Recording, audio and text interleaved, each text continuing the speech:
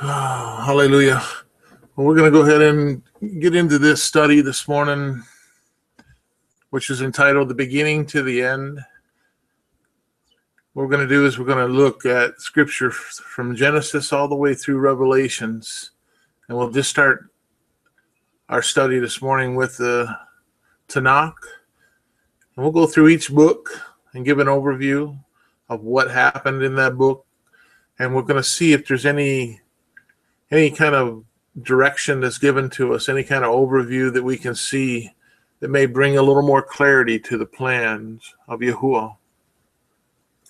It says in Bereshit, or Genesis 1:1, in the beginning, Elohim created the heavens and the earth.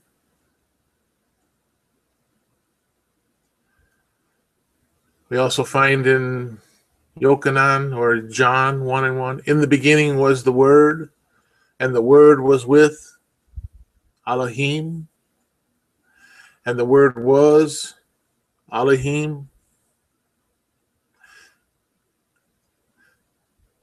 Thus we find that the Word is who Yahuah is, who Yahusha is the Word.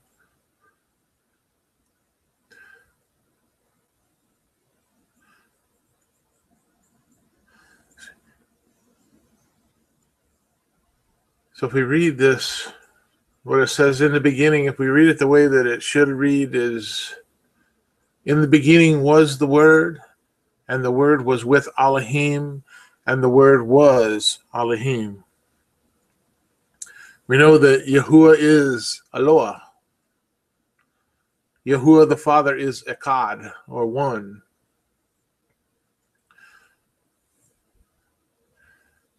We know that Elohim is just a title used by Yahuah when he acts with justice.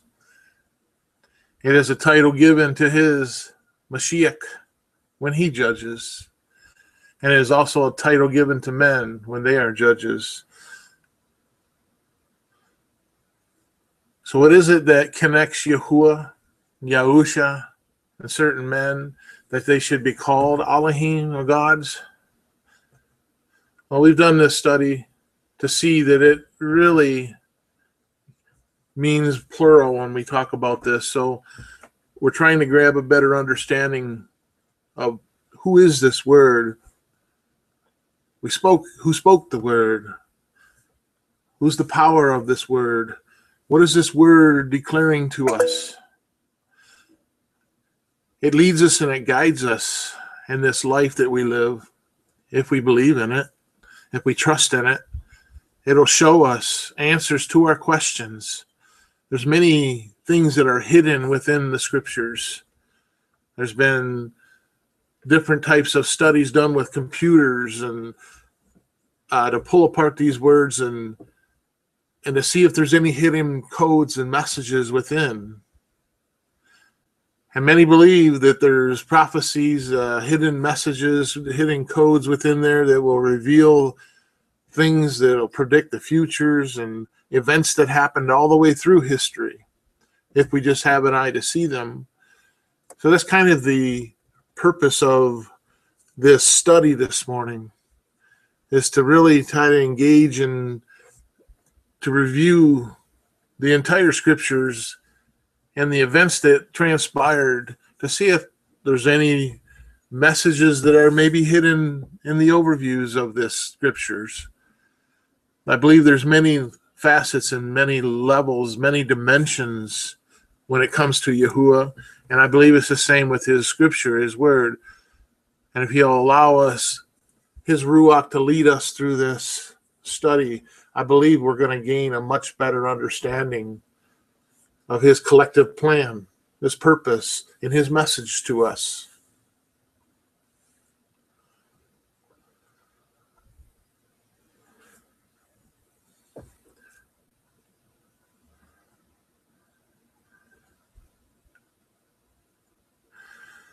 So we see that the words that were spoken by Yahuah were written down by the men, his prophets, his scribes, those that wrote his word down so that we all have it today, to preserve it for us so that we also can study and understand.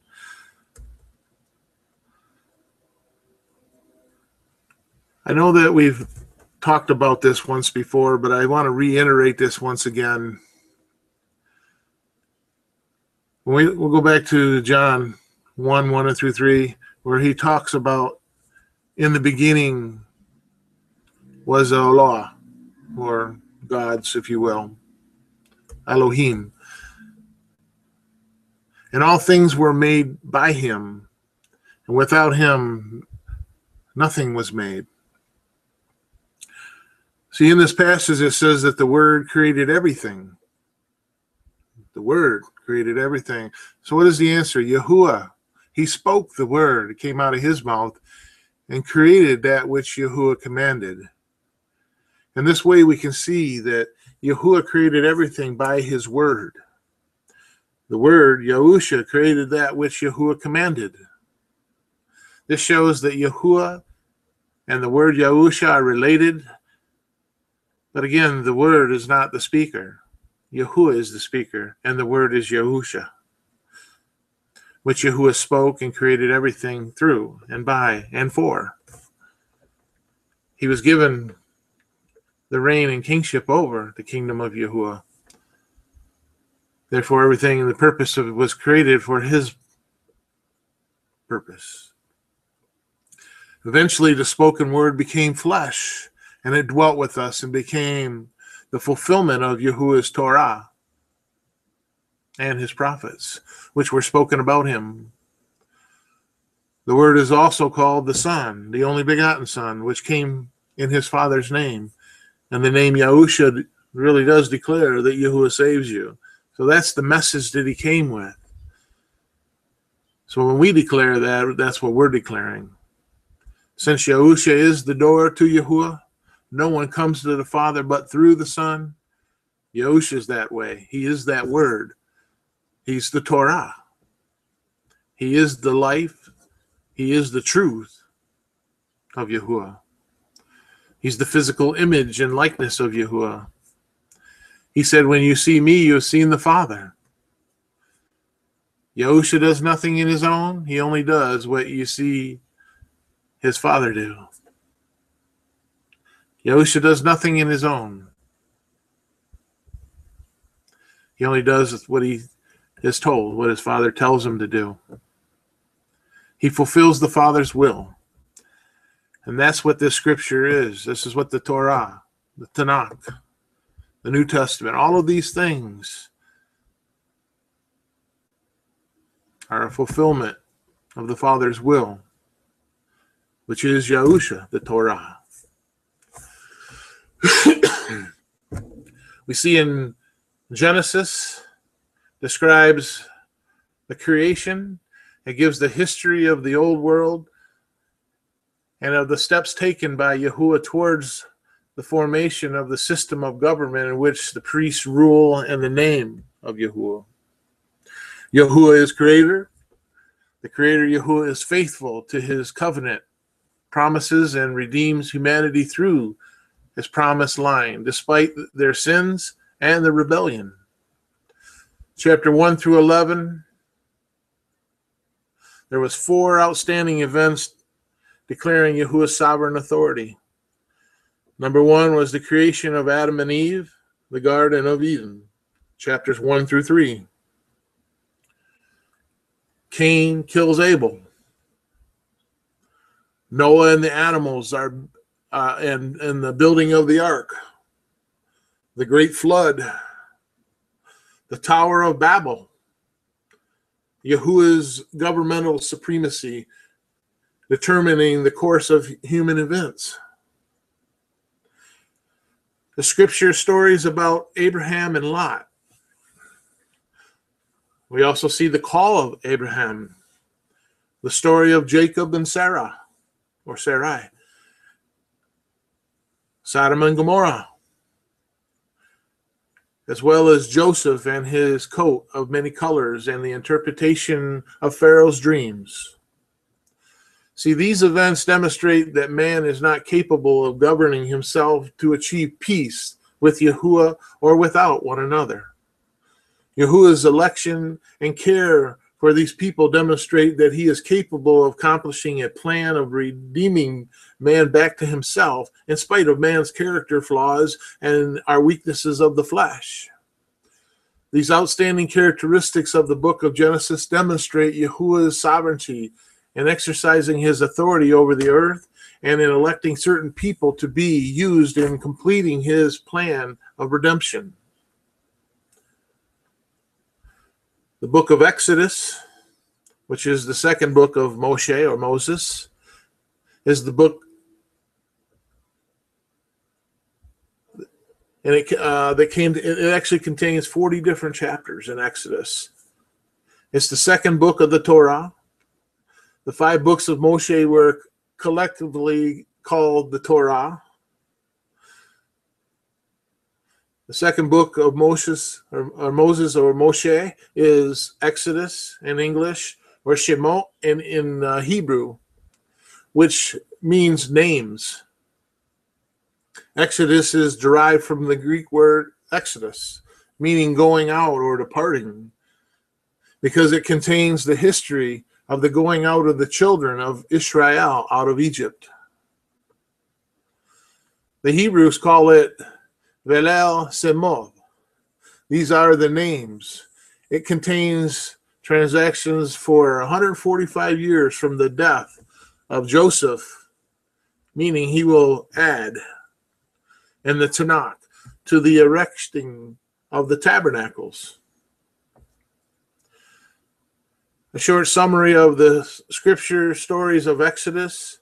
We find the scriptural stories, the plots, the characters, and the events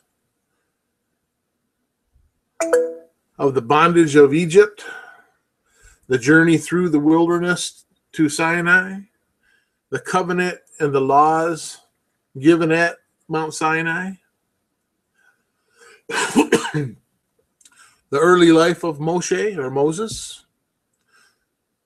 We also see that Moses encountered Yahuah at the burning bush. Moses returned to Egypt.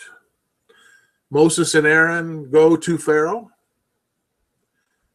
We also see the plagues of the frogs and the flies, the plagues of the animals, of boils and of hail, of locusts and darkness, the plagues on the firstborn. We also see Passover, then the Exodus from Egypt taking place. We also see the Israelites crossing the Red Sea, the giving of the commandments, the 10 commandments. We also seen what we're not to do and creating another image where they built the golden calf. We see the tabernacle and the ark is built.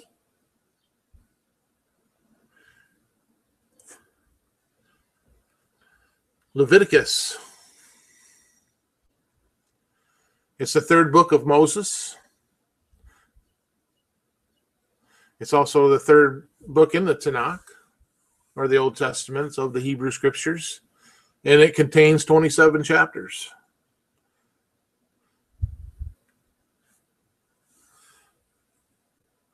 This book is called Leviticus because it details the offices, the ministries, the rites, and the ceremonies of the priests and the Levites. Leviticus is a prophecy of things to come. The Hebrews call it Vayikra, from the word which it becomes, or it begins. We can look at an overview of the events and the people found in Leviticus, together with the famous scripture stories, and a brief summary of this book, Leviticus, will show us how to make offerings, how to offer a grain offering, regulations to the priest for the burnt and grain and sin offerings, Aaron and his sons are ordained and begin their services. It also gives us the law of clean and unclean food, the Day of Atonement, how to punish violators of the law, special rules for the priest, the appointed feast of Yahuah's Sabbath, Passover, the first fruit, the Feast of Weeks, the Feast of Trumpets, the Day of Atonement, and the Feast of Tabernacles, which is very important due to the time that we are living in, that we understand these, since we are commanded to observe them forever. Book of Numbers. It contains the fourth book of Scripture. It's also the fourth book of Moses. It has 36 chapters. The 5 books of Moses are called the Torah. Numbers is the fourth of the books of the Torah, and it has a meaning of in the wilderness. The book is called Numbers because it contains a record of the numbering of the people in the wilderness of Sinai and afterwards on the plains of Moab. The Hebrews from its first word called Vayaber. Don't know if that's how you pronounce it exactly. Vaiedaber. Numbers contains the transactions of the Israelites from the second month of the second year after they're going out of Egypt until the beginning of the 11th month of the 14th year. A history of almost 39 years is covered in the book of Numbers. It talks about the first census of the Israelites, the offering and the dedication of the tabernacle. It also reveals when the Israelites left the Sinai. So Miriam and Aaron oppose Moses in the book. The people don't want to go to Canaan, and Yahuah punishes them for 40 years in the desert. Here we see that Yahuah appoints Yahusha or Joshua as the successor of Moses or Moshe. See, the preparation for the departure from Sinai we find in 1 through 10. The events described here took place in 19 days. And this time a census was taken of all men who were over 20 and who could serve in military efforts, found in chapters 1 through 4. The total obtained was 603,550, which we find in 1 verse 46. This would indicate that the total population of the group was probably near or around, somewhere around about 200,000, I believe, is what the number calculates out to be. I'm sorry, that number is not accurate. Around 3 million is the number that should be there.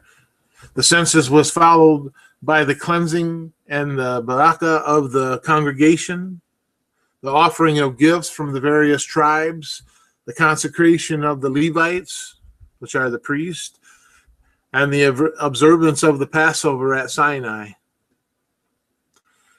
We also see the journey from Sinai to the Kadesh Barnea, which is in 10 and 11 through 45.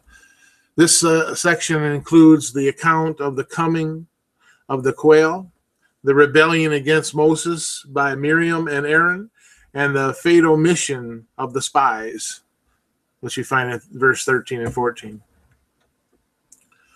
The wandering of the desert wilderness from 15 to 19.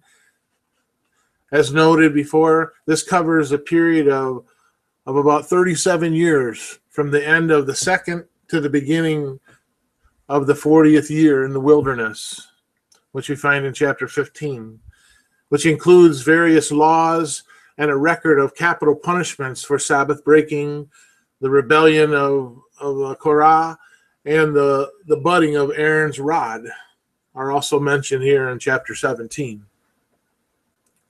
The history of the last year from the second arrival of the Israelites at Kadesh till they reached the plains of Moab by Yarden or Jordan near Jericho.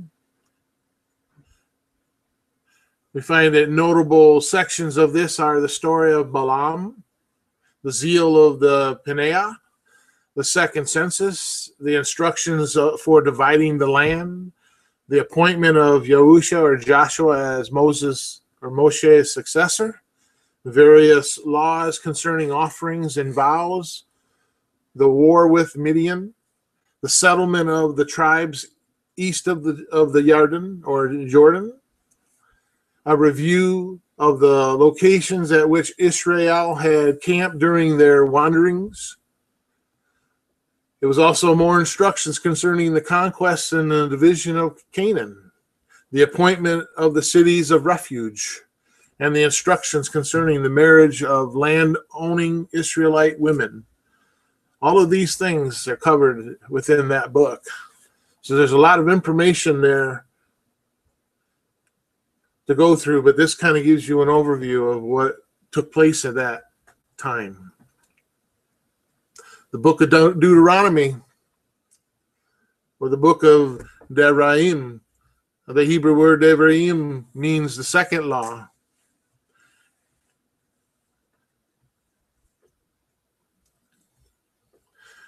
See, the English Bibles derive their name from two separate Greek words, which is deutero and nomos. Deutero is second in Greek, and pneumos means law in Greek. So it's the second law is what that means when in the English Bibles where they get the word Deuteronomy. This book contains the fifth book of Moshe. It's the fifth book of the Tanakh, or of the scriptures. It also contains 34 chapters.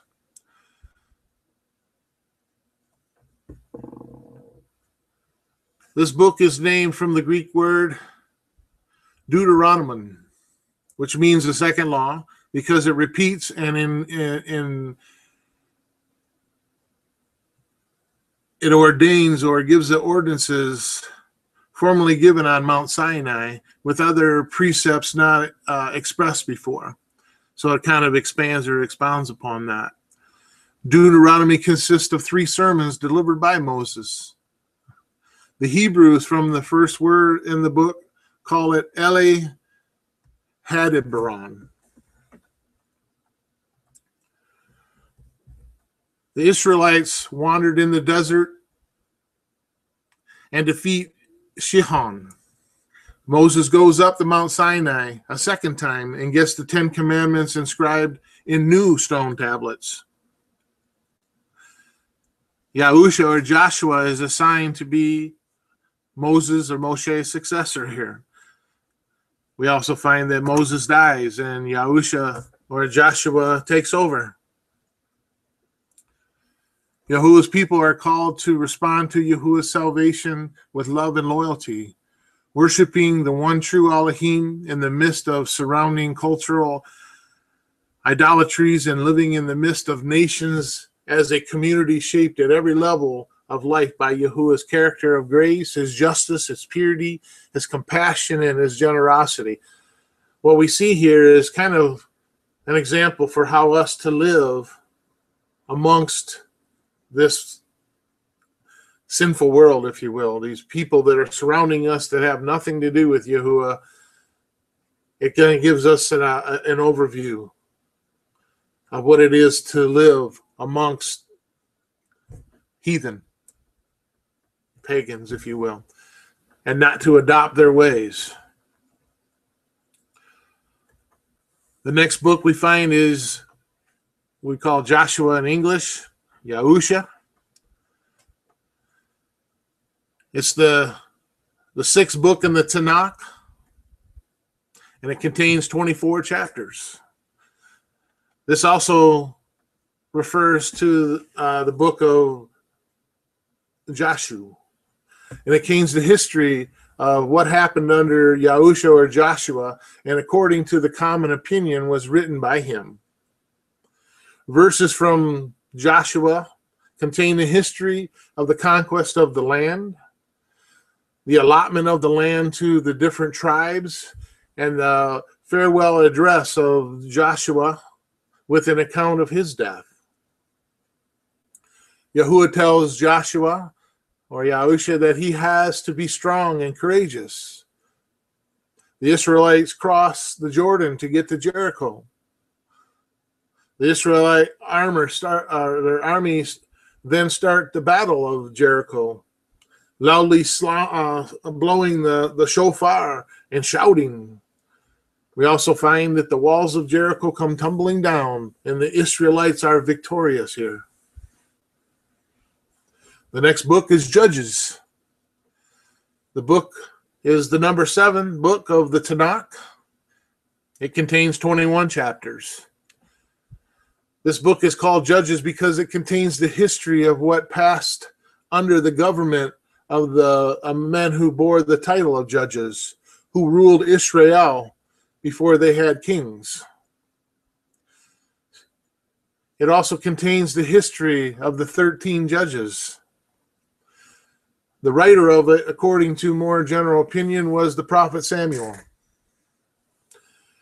Judges covered the period from the death of Joshua to the birth of Samuel.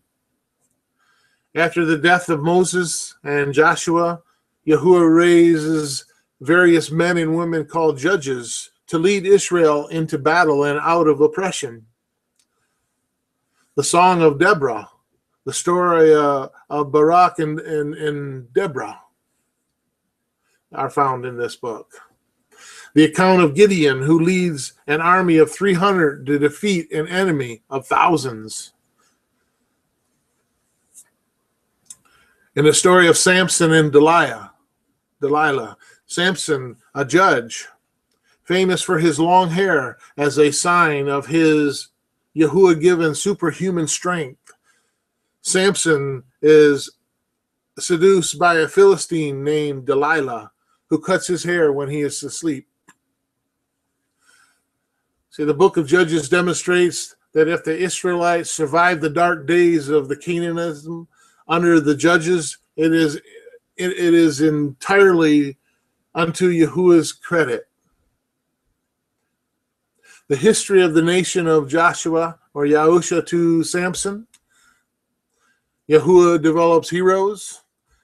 Yahuah uses flawed people here. Yahuah's Ruach HaKodesh empowers people. All of these things are referenced within this book of Judges. The next book is Ruth. Ruth is the book, it's the 8th book of the Tanakh, and it only contains 4 chapters. This book is called Ruth from the name of the person whose history is here, who, being a Gentile, became a convert to the true faith, and marrying Boaz, the great-grandfather of David, was one of those from whom our Messiah, Yahuah, came according to the flesh. The word Gentile derives from the Latin gentilius, meaning of or belonging to a non-Israelite tribe or nation is what that means. So whenever you hear that word Gentile, that's what that means. Basically, it's not an Israelite. It's not part of the tribe or the nation of Israel. It is thought the book of Ruth was written by the prophet Samuel. The book of Ruth contains an episode from the period of the Judges.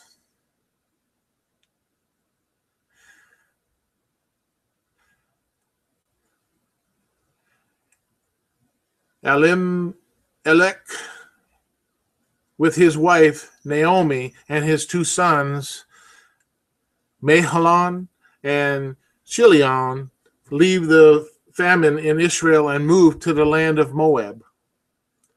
Naomi's husband and sons die, and she returns to Israel with her daughter-in-law, whose name is Ruth, which was the Gentile. Ruth converts to the faith and marries Boaz. They have a son called Obed, who will become the grandfather of King David.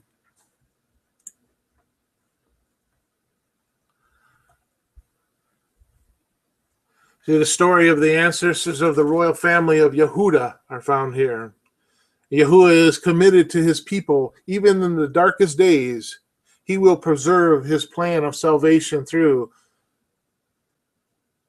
a Kadosh king for both Hebrews and Gentiles. See, Yahuah is in control despite our desperation, is the main story of this book of Ruth. The next book is 1 Samuel.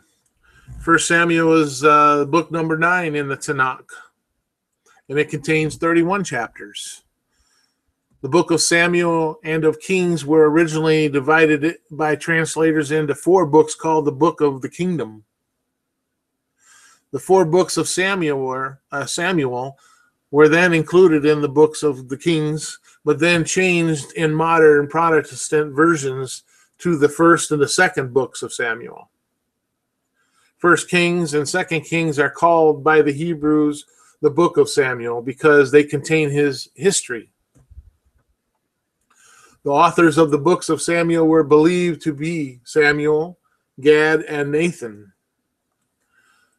The summary of 1 Samuel contains the history of Eli, Samuel, Saul, and of David in exile. Also, the reign of David is detailed in 2 Samuel. 2 Samuel is the first of the 2 historical books which details Israel's rise from a group of tribes to a united nation. Hannah, the mother of Samuel, leaves him in the care of the priest, and Samuel grows up to become a great prophet of Israel. The appointing of the first king of Israel, who was Saul, by the prophet Samuel. Saul sins and is rejected by Yahuah. We also find David and Goliath here. David is a young shepherd, kills the Philistine Goliath, a 9-foot giant with a single slingshot, hitting right in the head. Saul is jealous of his bravery and tries to kill him, so David goes into hiding. Saul then dies, and Samuel chooses David as his successor. The reign of King David is detailed in 2 Samuel. See, the story of the nations during the judgment or the judgeship of Samuel and the reign of Saul. Even the best human leaders fail us, but Yahuah is faithful to his people and promises a king who would be powerful, who would be wise, righteous, and faithful. Yahuah reveals himself to the spiritually sensitive, those that are sensitive to his Ruach. Yahuah champions those who trust him despite overwhelming odds. And Yahuah is concerned about national leadership, which we find in verses 10 through 16.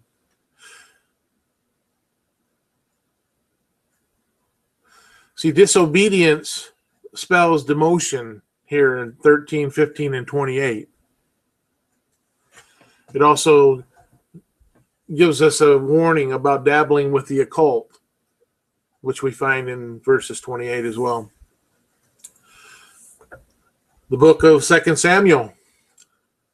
It's the 10th book of the Tanakh, and it contains 24 chapters.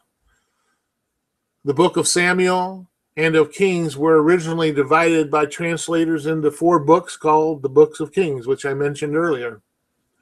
The 4 books of Samuel were then included in the book of Kings, but then changed in modern Protestant versions to the 1st and the 2nd books of Samuel. Again, 1st and 2nd Kings are called by the Hebrews the book of Samuel because they contain his history. The authors of the book of Samuel were believed to be Samuel, Gad, and Nathan. The summary of these books are contained here within the books of 1 Samuel and 2 Samuel. 2 Samuel contains an account of David's sin and the matter of Bathsheba, but is omitted in the correspondent passages in 1 Chronicles 20. David leads Israel to many victories in battle. David sleeps with Bathsheba, who was the wife of Uriah the Hittite. David then has Uriah killed so he can marry her. David repents of his sin and Yahuah forgives him. Bathsheba gives birth to Solomon. The next book is 1 Kings. It's the 11th book of the Tanakh, or the Old Testament, and it contains 22 chapters. Who wrote the book of 1 Kings is uncertain, but the common opinion is that Samuel composed the first book as far as the 25th chapter, and that the prophet Nathan and Gad finished the first and wrote the second book. You can also see 1 Chronicles 29:29. It is believed that the book of Kings was written and composed from BC 561 to BC 538. The 2 books of Kings formed originally one book in Hebrew Scriptures.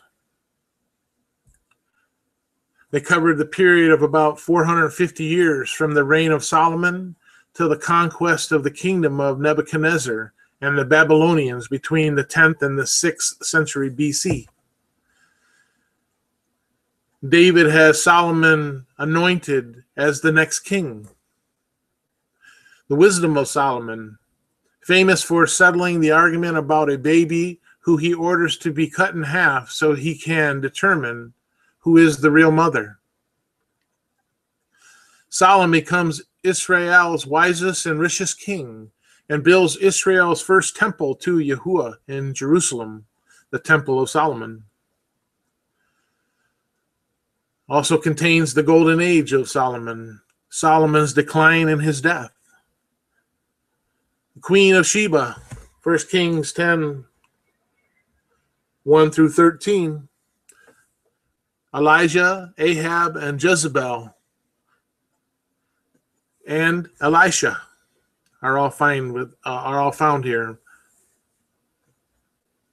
We see that the stories of this book, plot,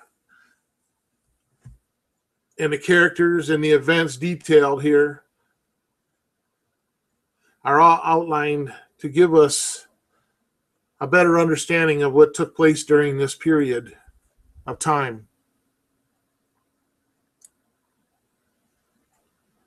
2 Kings is the 12th book of the Tanakh, which contains 25 chapters. 1st and 2nd Kings are called by the Hebrews the book of Samuel because they contain his history. It also contains the history of the 2 kings, Saul and David, whom he anointed.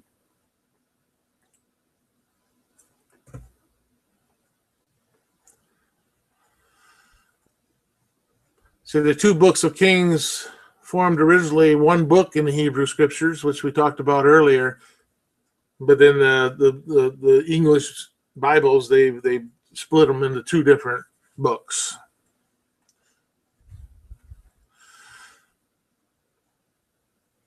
It all covers about 450 years from the reign of Solomon to the conquest of the kingdom of Nebuchadnezzar, the Babylonians between the 10th and the 6th century BC, the divided kingdom of Judah and Israel, the descendants of Solomon take the throne, the story of Jezebel. Jezebel was a Phoenician prince, the daughter of Ethbaal, who was the king of the Phoenicians. Jezebel became the wife of Ahab, the king of the north of Israel. Ahab and Jezebel allowed temples of Baal in Israel.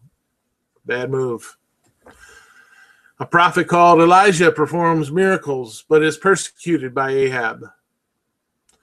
Elijah defeats the king's false prophets by calling down fire from the heavens. Elijah is taken up into the heavens by Yahuah, and Elisha takes over and performs miracles. The prophet Elisha arranges to anoint Yahuah as king in order to overthrow the family of Ahab, and Jezebel is killed. The Israelites are captured by Babylonians, and their temples are destroyed. The tribes of Israel are completely deported to other regions of Assyrian Empire, becoming the lost 10 tribes. The land is attacked by Nebuchadnezzar and the Babylonian king. The scripture stories detail all of this within the book of 2 Kings. The next are the books of the Chronicles, are so called as being the record made by the appointed historical recorders of the kingdom of Yahudah or Judah and Israel. They are the official histories of those kingdoms. They restore the people, raise up the king, and renew the temples. Then Yahuah will pour out his barakah. So we find in 1 Chronicles in the Tanakh,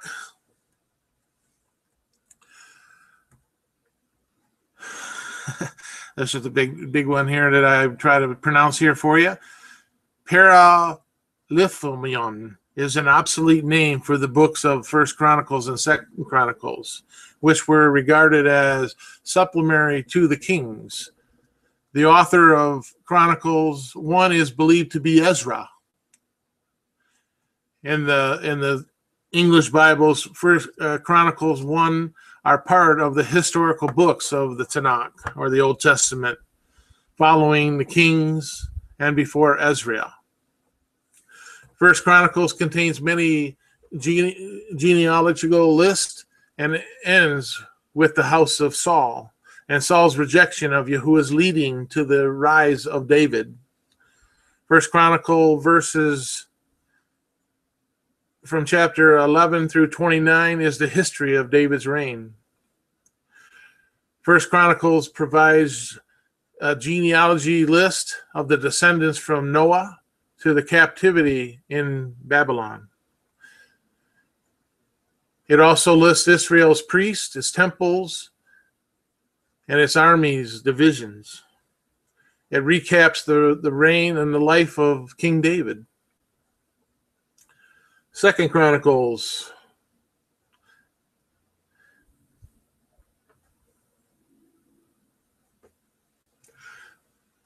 The author is believed to be Ezra.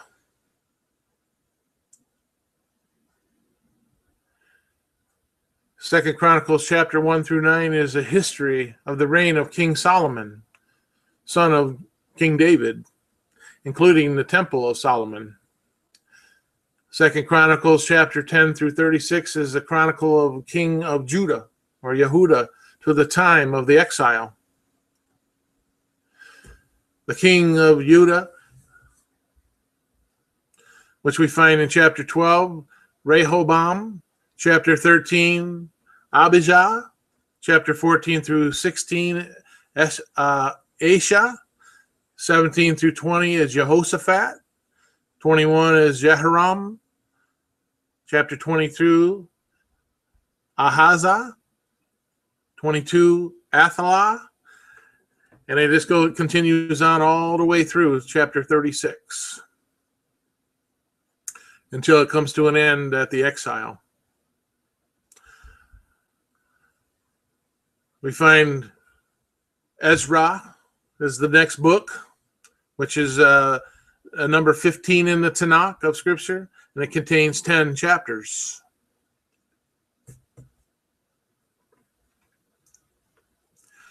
See, at one time, the book of Ezra was included with the book of Nehemiah. They were actually one book again. And the Hebrews regarded them as one volume, as one book. We find that Ezra contains records of events occurring at the close of the Babylonian exile.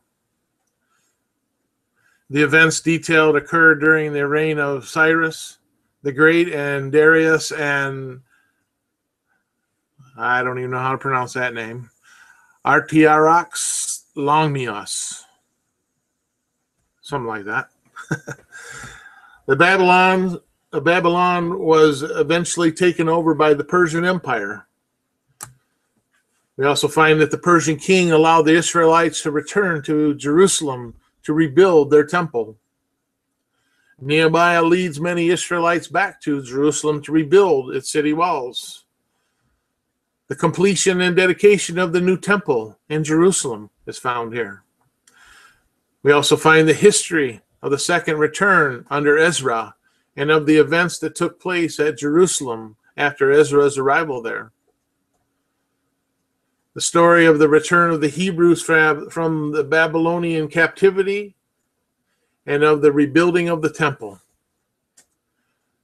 The next book is Nehemiah that we find, which is the 16th book of the Tanakh, contains 13 chapters.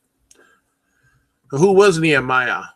Nehemiah was the son of Hakaliah and probably of the tribe of Yahuah, belonging to Jerusalem. He was one of the Hebrews of the dispersion. The author is believed to be Nehemiah.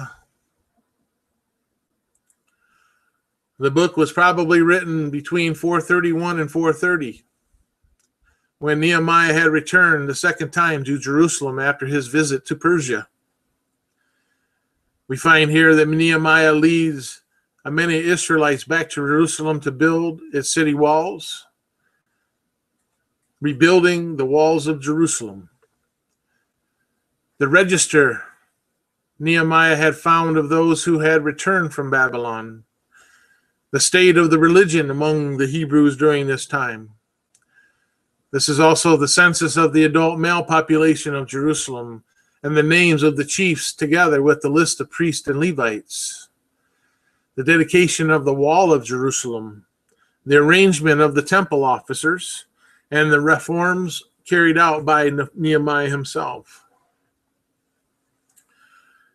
Esther is the next book, which is the 17th book of the Tanakh. Contains 10 chapters in it. The author of the book of Esther is unknown. But Esther was the queen of Osiris and the daughter of Abaliah and Benjamite. Esther appears in Scripture as a woman of deep piety, faith, courage, patriotism, and caution. King Xerxes has his queen expelled, and Esther, the adopted daughter of Mordecai, a Hebrew, is chosen as queen. Mordecai learns of a plot to assassinate King Xerxes, who informs Esther, who in turn tells the king. A man called Haman is promoted by King Xerxes, who plots to exterminate the Hebrews, including Mordecai. Haman's plot goes wrong, and he is hanged on the gallows that he intends for Mordecai. Mordecai is promoted in place of Haman, but he cannot revoke the legislation to exterminate the Hebrews. Mordecai therefore has a law passed that the Hebrews may defend themselves and retaliate on the day, and the Hebrews destroy their enemies.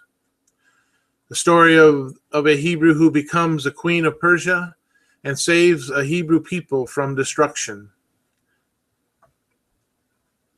The next book we find is Job. Job is the 18th book of the Tanakh, or the Old Testament, and contains 42 chapters. Job is essentially a historical poem, which was well known in the days of Ezekiel, BC 600.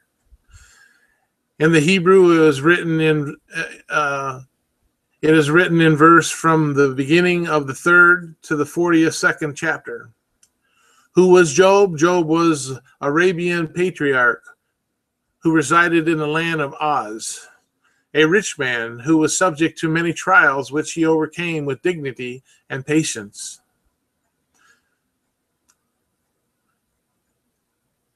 It's uncertain who wrote this book of Job. Some attribute it to Job himself, others to Moses or one of the prophets. This book takes its name from a Kadosh, holy man, of whom it treats, whom, according to the more probable opinion, was of the race of Esau, and the same as Joab, the king of Edom, which is mentioned in Genesis 36 to 33. Job is the richest and the most righteous man in the East. We also find that Job loses everything. Job's third friend debates the affliction of Job, who, despite losing his wealth, his health, and his family, remains faithful to Yahuah. Yahuah eventually intervenes and Job is restored to prosperity. The story of the trials and the patience of this Kodesh man of Edom. The obedient suffering of a believer brings honor and esteem to Yahuah.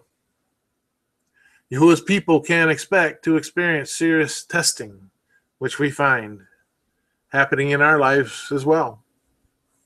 Maybe not to the extreme of what we find in Job, but we still are tested the same.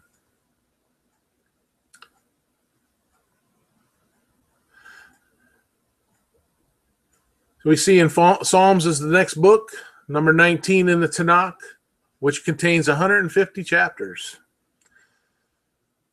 The Psalms are called by the Hebrews Tehillim, meaning hymns of praise. The word Psalms is derived from the Greek word psalmiol, meaning songs of sung to a harp. The author of the book of Psalms, of a great part of them at least, was King David. But many are of the opinion that some of them were made by Asaph and a variety of other authors.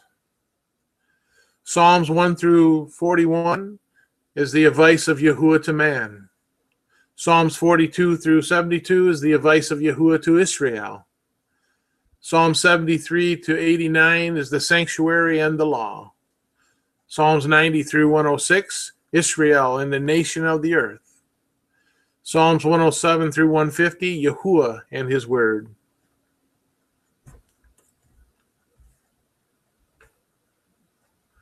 The next book we come across in Scripture is the book of Proverbs, which is the 20th book of the Tanakh, which contains 31 chapters. Proverbs is so called because it consists of wise and weighted sentences, regulating the morals of men and directing them to wisdom and virtue. A proverb can be defined as a parable. The word derives from the meaning to be like, or a parable. Solomon is said to have written 3,000 parables or proverbs, and the book of Proverbs may be a selection of these. It gives words regulating the morals of men and directing them to wisdom and virtue. The Proverbs emphasize the external religious life. They teach how to practice your beliefs and overcome the daily temptations. They express the belief of Yahuah and his rule over the universe, and therefore seek to make his I don't want to use the word religion, but his belief system and controlling motives in life and conduct.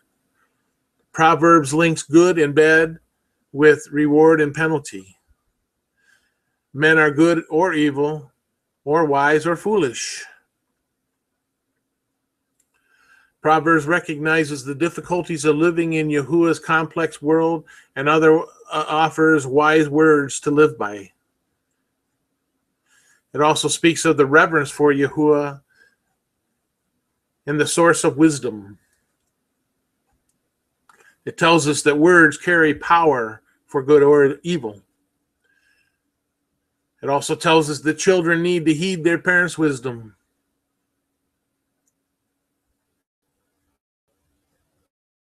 The next book, Ecclesiastes, the 21st book of the Tanakh, contains 12 chapters. Ecclesiastes is so called because the name derives from the Greek version of the Hebrew word koleth, which means preacher, a collector of sentences, a preacher, a son of David. The name of this book therefore signifies the preacher and reflects the wisdom of Yahuah as preached by Solomon, who it is believed was the author of the book of Ecclesiastes. The writer represents himself implicitly as Solomon, which you find in Ecclesiastes 1:12, and is also known as the Confession of King Solomon. This book is called Ecclesiastes, or the preacher, because in it Solomon as an excellent preacher. It sets forth the vanity of the things of this world to withdraw the hearts and the affections of men from such empty toys. Ecclesiastes contains the views of Solomon on the meaning of life. Solomon explores the benefits and disappointments of pleasure, wisdom, hard work, and of Yahuah.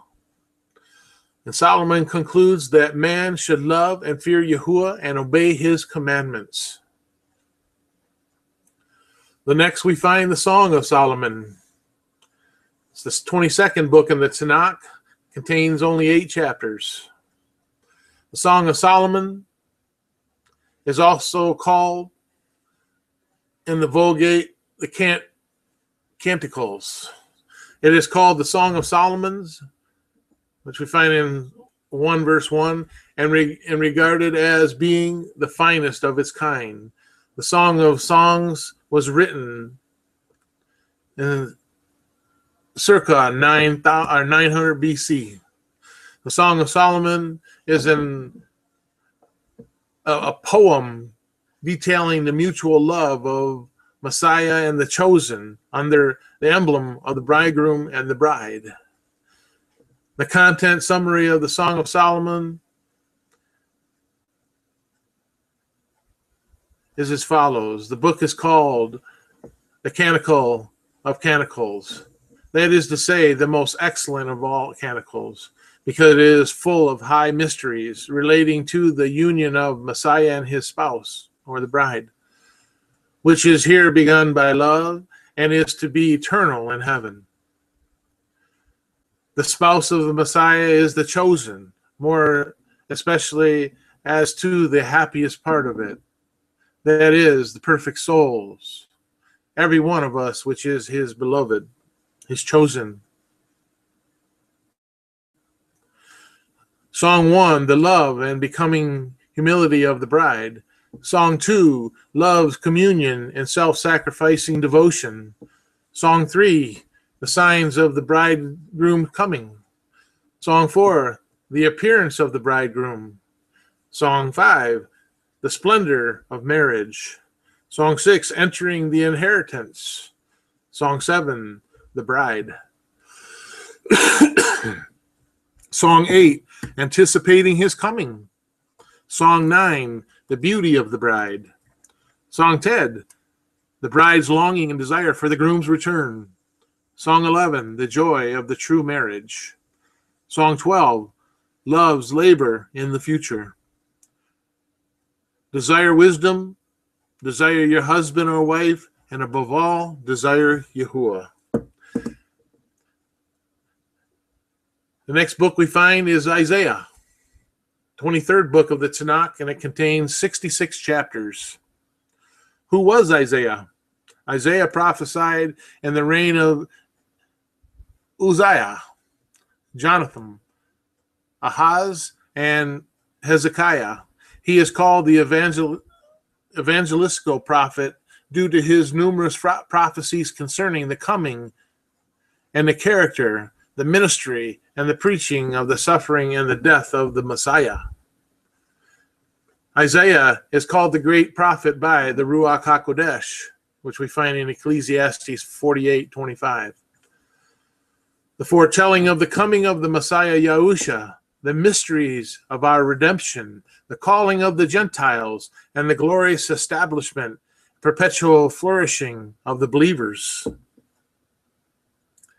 He may seem to have been rather an evangelistical or an evangelist rather than a prophet. His very name is not without mystery, for Isaiah in Hebrew signifies the salvation of Yahuah, which is, of course, Yahushua, which means Yahuah saves. He was, according to the tradition of the Hebrews, of the blood royal of the kings of Yehudah.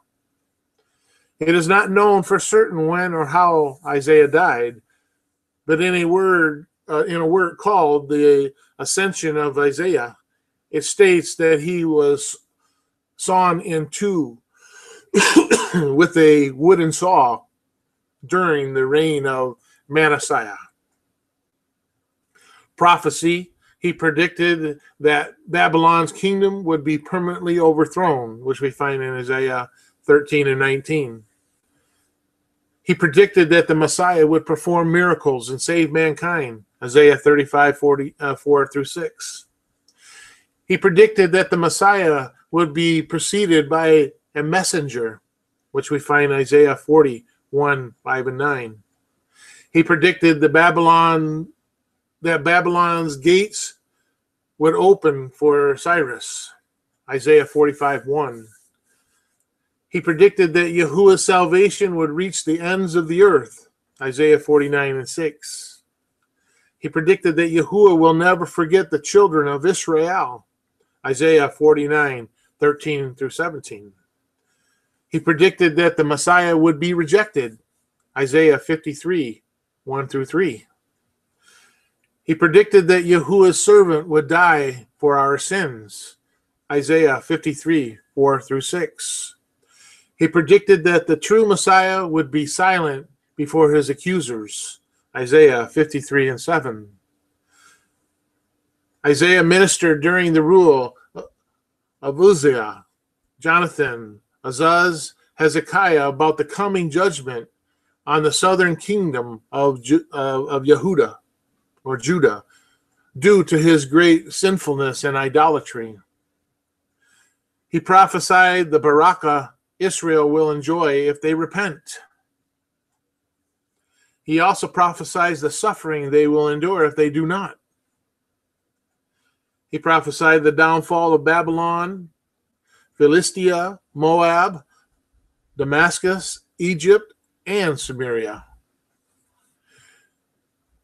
Yahuwah will rescue and renew a faithful, obedient people for himself out of the ashes of Israel's failure and exile through the coming of his servant king, the Messiah, Yahushua HaMashiach. Hallelujah. The next book is Jeremiah, the 24th book of the Tanakh, and it contains 52 chapters. Jeremiah was a priest, a native and Anathoth from the tribe of Benjamin. He was called to the prophetic office when he was very young. This was about 70 years after the death of Isaiah. He exercised it about 40 years with a great faithfulness until the sins of the Hebrew nation came to their full measure, and destruction soon followed. The prophecies of Jeremiah are that the Messiah would be a descendant of King David, Jeremiah 23:5. Babylon would rule Yahudah or Judah for 70 years, Jeremiah 25:11 through 12. The Hebrews would survive the rule of Babylonian rule and return home, Jeremiah 32:36 and 37. Edom would be overthrown and humbled, Jeremiah 49:16. To summarize the book of Jeremiah, he reproofs the sin of the Hebrews. Jeremiah warns that Babylon would destroy Jerusalem. He urges Jerusalem to turn from its sinful ways and the words of false prophets.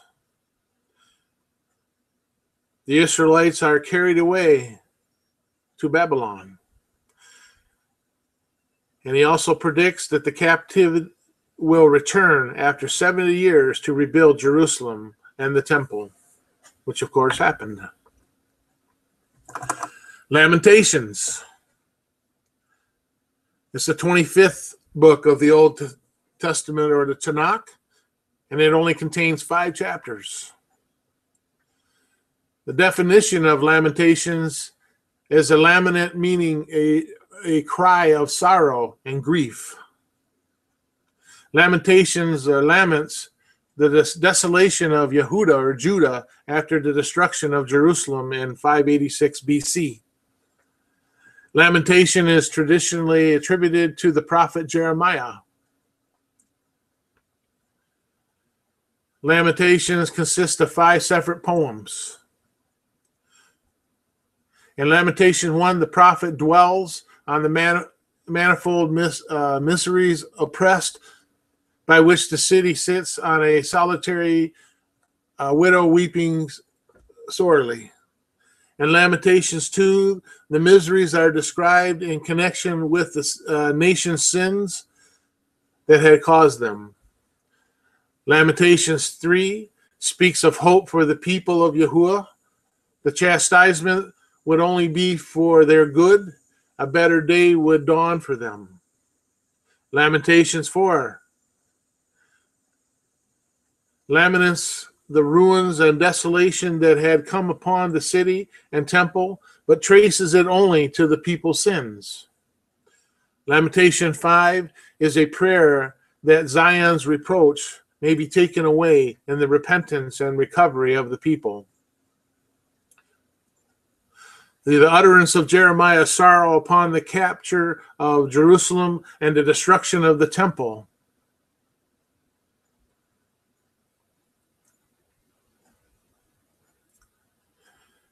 It basically is telling us that there is hope in the midst of punishment, which is rooted in Yahuwah's goodness. Ezekiel. It's the 26th book of the Tanakh, or the Old Testament, and it contains 48 chapters. Ezekiel, whose name signifies the strength of Yahuah, was of the priestly race, and of the number of captivities,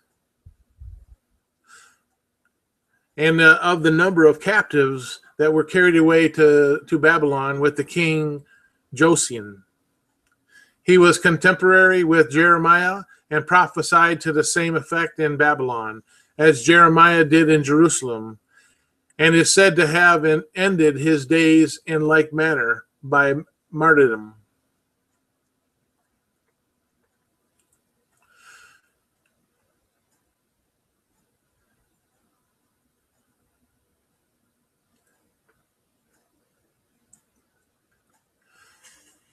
Kind of a short overview or a brief summary of the book of Ezekiel. He prophesies against various surrounding nations, against the Amorites, the Moabites, the Edomites, and the Philistines, Tyre and Sidon, and against Egypt.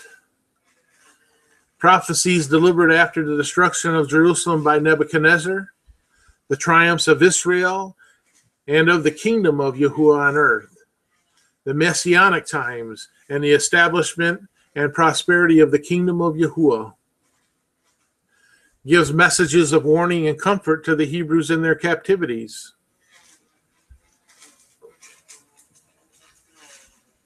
Daniel is the next book, which is the 27th book of the Tanakh, contains 12 chapters. Daniel was one of the 4 great prophets of Scripture, but unlike the other prophets, it is not said that Yahuah spoke directly to Daniel. Instead, Daniel experienced dreams and visions. Daniel consists of 2 distinct parts. The first part, consisting of the first 6 chapters, is chiefly historical. The second part of the book of Daniel consists of the remaining 6 chapters and is chiefly prophetical. Daniel was among the Hebrews who were taken captive into Babylon, who rose to high position in government.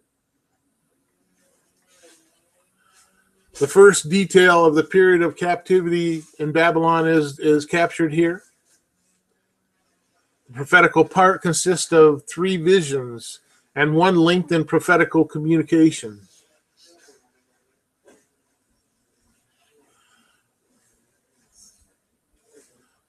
The scriptural stories that we find here in this book of Daniel, basically it starts with Daniel and the 3 other young Israelite men named Shadrach, Meshach, and Abednego are held as prisoners in Babylon.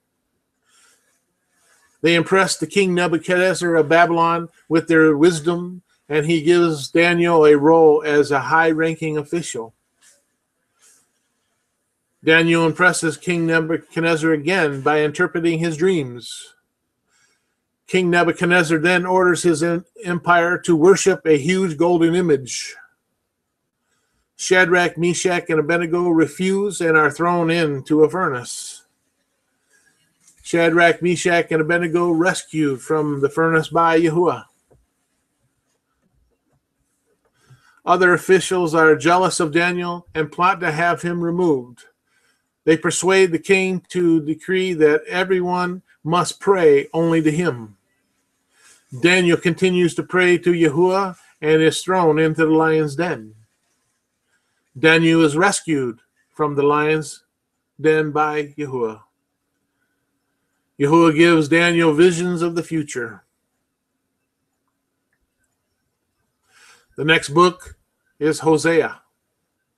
The 28th book of the Tanakh contains 14 chapters.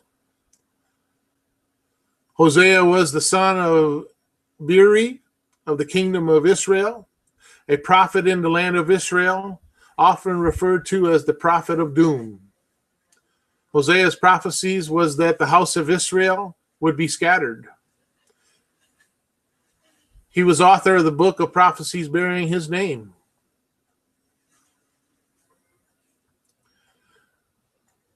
It is believed that the book of Hosea was written between 755 and 725 BC.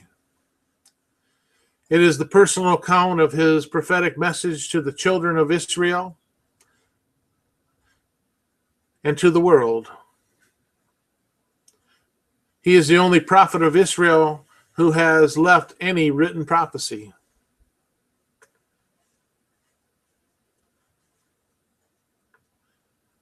We see that the verses from Hosea can be divided into 2 parts. The content summary of the book of Hosea are as follows. Chapter 1 through 3 contain a description of an adulterous wife and a faithful husband, symbolic of the unfaithfulness of Israel to Yahuah through idolatry.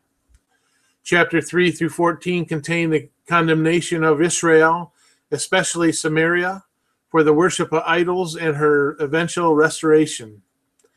The key theme is the marriage between Hosea to the unfaithful Gomer, which is symbolic of the relationship between Yahuah and Israel.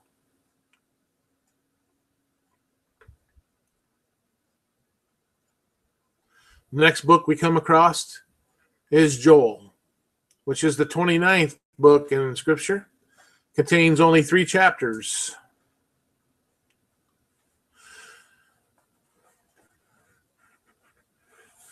Joel is one of the groups of 12 prophetic books known as the Minor Prophets, or as the 12.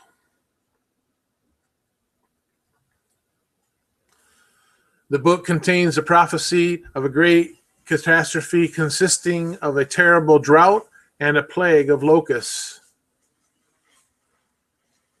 Prophet Joel then calls for people to repent and turn to the forgiveness of Yahuah. He foretells the restoration of the land. Future prophecies telling of gifts to all of Yahuah's people and their safety in the face of cosmic catastrophism. The prophetic foretells of judgments destined to fall on the enemies of Yahuah. The next book we come across is the 30th book, which is Amos. It contains 9 chapters.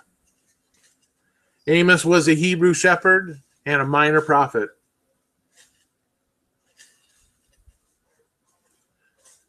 Amos was a shepherd, and Yahuah influenced Amos in the sheepfolds, giving him the powers and the eloquence needed for them. Amos assures the 12 tribes of the destruction of the neighboring nations, and as they at the time gave themselves up to wickedness and idolatry. Amos reproves the Hebrew nation with severity, but describes the restoration of the body by the Messiah. Next book is Obadiah, which is the 31st book. Only has 1 chapter. It's the shortest book of Scripture.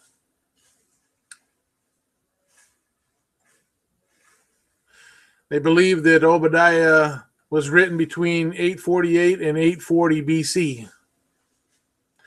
Obadiah was a prophet, the 4th of the minor prophets.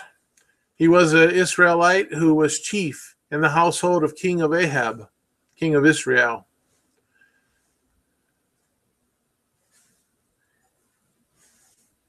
Edom was situated on the southern Dead Sea and adjacent to Jordan or Yarden. Obadiah is a prophet of Yahuah who condemns Edom for sins against both Yahuah and Israel. The Edomites were descendants of Esau, whereas the Israelites are descendant of his twin brothers Jacob. A quarrel between the brothers affected their descendants for over 1,000 years.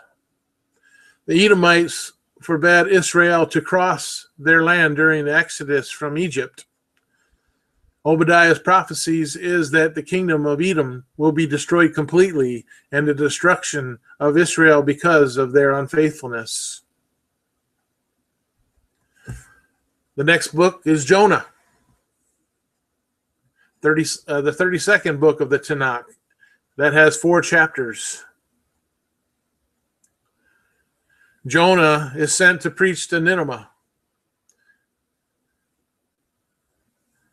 The name Nineveh has the meaning habitation of Ninus. So Nineveh was an exceedingly great city, which was located on the eastern banks of the Tigris in the ancient Assyria. Jonah did not wish to become a prophet, so Yahuah caused a great storm to throw him overboard from a ship. Jonah was saved by being swallowed by a whale that vomited him out onto dry land.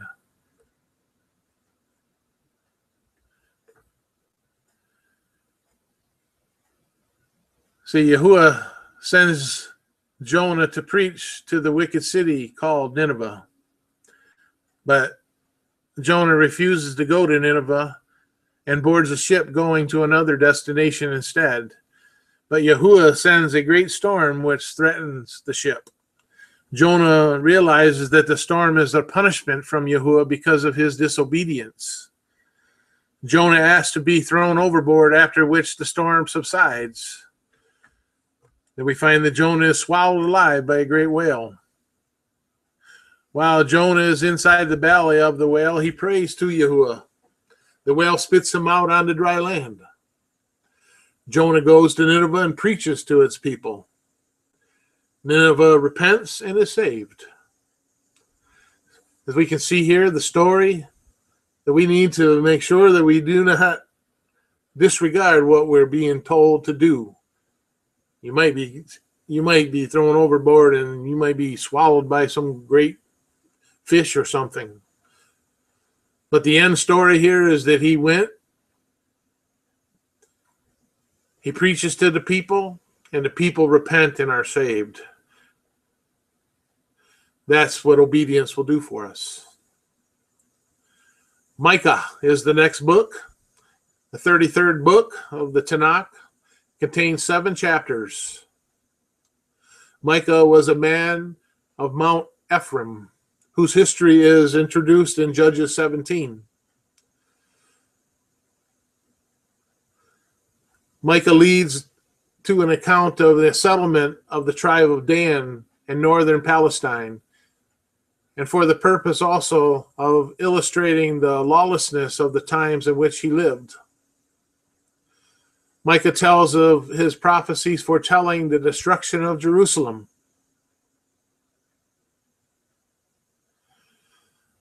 The idolatry of Samaria and Jerusalem are denounced by the prophet Micah.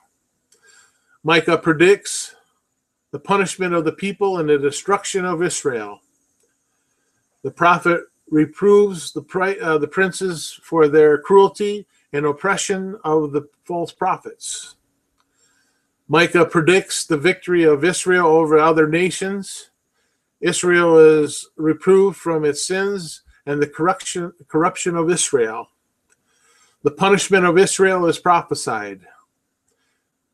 Micah, the prophet, comforts Israel, promising that it will be restored to its land and will triumph over its enemies.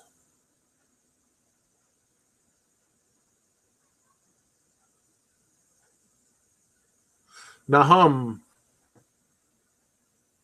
is the 34th book, contains only 3 chapters.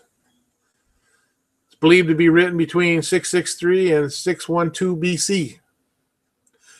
Nahum was the 7th of the so-called minor prophets and believed by some to be from Elkosh, which is believed to be situated on the east bank of the Tigris. At this time, Nineveh had conquered the kingdom of Israel. Nineveh was the ancient Assyrian capital city situated on the Tigris, across from the modern city of Mosul, in the northern part of which now is called Iraq. The evil Nineveh had once responded to the preaching of Jonah to serve Yahuah. After 150 years, Nineveh returned to idolatry, violence, and arrogance. Yahuah sends another of his prophets, Nahum, to Nineveh, preaching judgment and the destruction of the city and exhorting them to repent. The Ninevites do not heed the warning of Nahum, and the city was brought under the dominion of Babylon.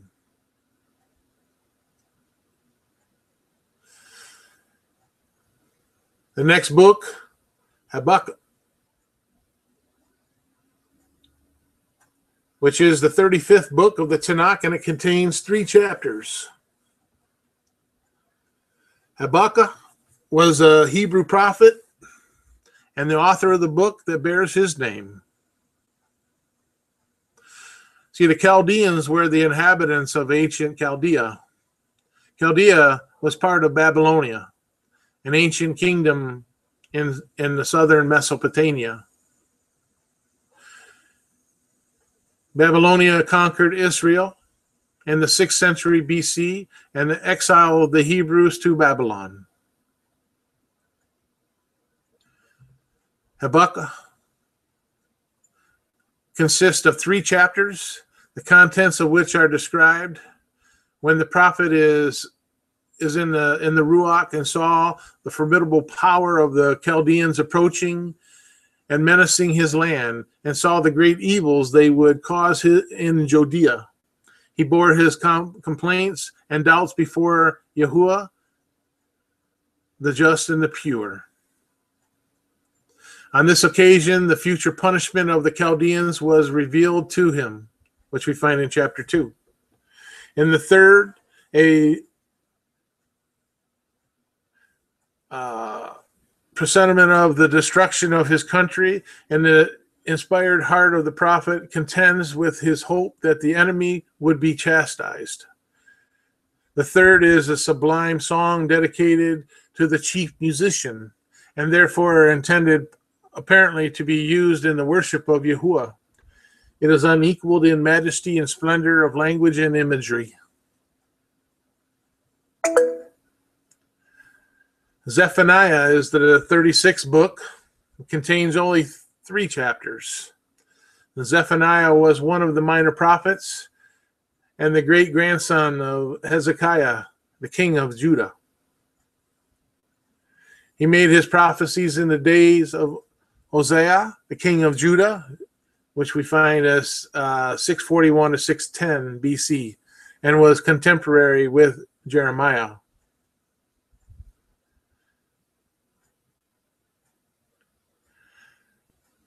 See, this book is announcing the judgment of the world and the judgment upon Israel because of their transgressions. It also speaks of the description of the judgment, which we find in Zephaniah 1, 7 and 18. An exhortation to seek Yahuah while there is still time, Zephaniah 2, 1 and 3. The announcement of judgment on the heathen, Zephaniah 2, 4 and 15. The hopeless misery of Jerusalem, which we find in Zephaniah 3, 1 through 7. The promise of salvation, Zephaniah 3, 8 through 20. The next is Haggai, 37th book, which contains 2 chapters. Haggai was one of the minor prophets and may have been one of the captives taken to Babylon by Nebuchadnezzar. He returned from Babylon in the 1st year of the reign of King of Cyrus. The prophecies of Haggai are regarding the rebuilding of the temple of Jerusalem after the Babylonian captivity. He began his ministry about 16 years after return from Babylon, and work on the temple was resumed after 15 years of neglect because of the opposition of the Samaritans, through the efforts of Haggai and Zechariah. He was the first of the 3 prophets. Zechariah, his contemporary, Malachi, who was about 100 years later. Haggai was commissioned by Yahuah to assure the people that the second temple should be more glorious than the former, because the Messiah should honor it with his presence.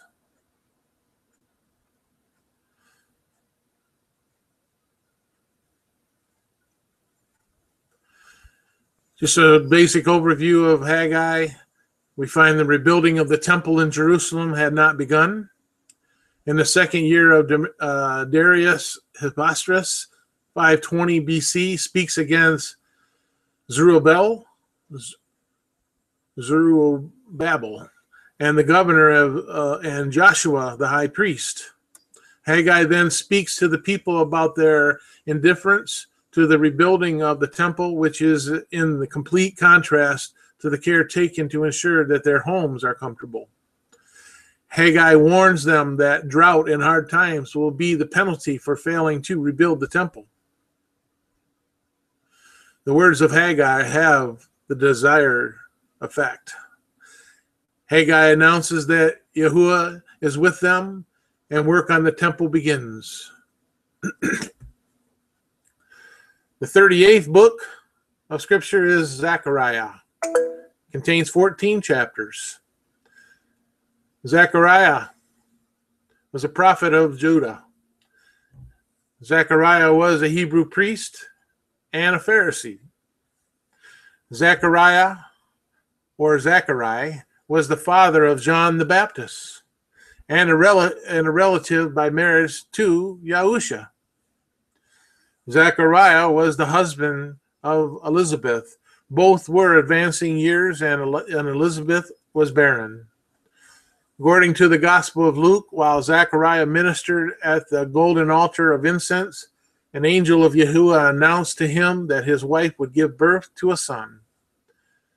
He was told he was to name his son John, and that this son would be the forerunner of the Messiah.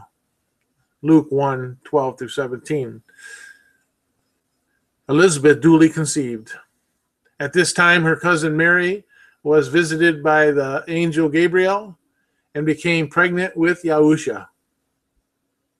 Miriam visited her cousin Elizabeth to share the good news of Miriam's expected child, and discovered that her much older cousin was also expecting the birth of a son, John.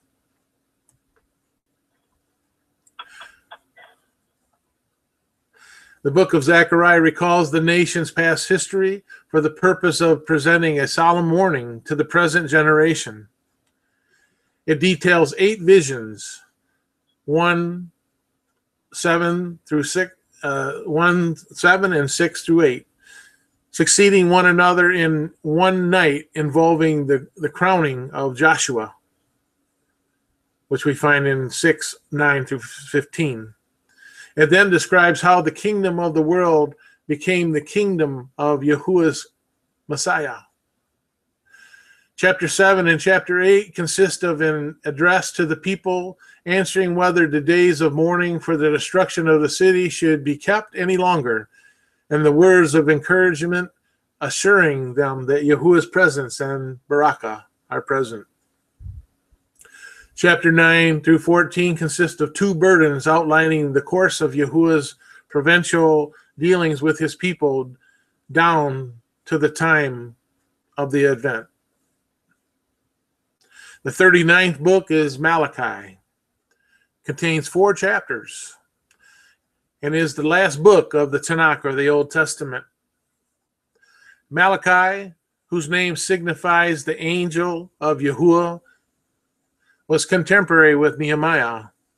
He was the last of the prophets in the order of time and lived about 400 years before Yahuah. His prophecies foretold of the coming of Yahuah, the Messiah, the reprobation of the Hebrews and their sacrifices, and the calling of the Gentiles, who should offer up to Yahuah in every place an acceptable sacrifice. The prophecies of Malachi are regarding the rebuilding of the temple after the Babylonian captivity. In chapter 1, Yahuah reproaches the Hebrews with their ingratitude and the priests for not offering pure sacrifices. He will accept of the sacrifices that shall be offered in every place amongst the Gentiles. Chapter 2, the priests are sharply reproved for neglecting their covenant, the evil of marrying with idolaters, and too easily putting away their wives. Chapter 3, Messiah shall come to his temple and purify the priesthood. They that continue in their evil ways should be punished, but true penitents shall receive a barakah. Chapter 4, the judgment of the wicked, the reward of the just, an exhortation to observe the Torah, the commandments. Elias shall come for the conversion of the Hebrews. So these prophecies relating to the calling of the Gentiles and the coming Messiah. I have loved you, says Yahuah. Yahuah wants our best. But it also, we find the judgment is coming, which is outlined in chapter 4. And that concludes our overview of the Tanakh, the Old Testament. We'll go ahead and continue this next week with the end of the study with the New Covenant or the New Testament, Brit Hadashah. I pray that this message has spoke some type of wisdom to you, a better understanding, maybe refresh some things that you had not remembered, and that this will bring everything into light for us as we continue on in our journey for wisdom and understanding of the ways of Yahuah. Until next week, may Yahuah be with you. May he barak you. May his face shine upon you. And may he give you his shalom. May Yahuah barak you in all your ways. Shalom.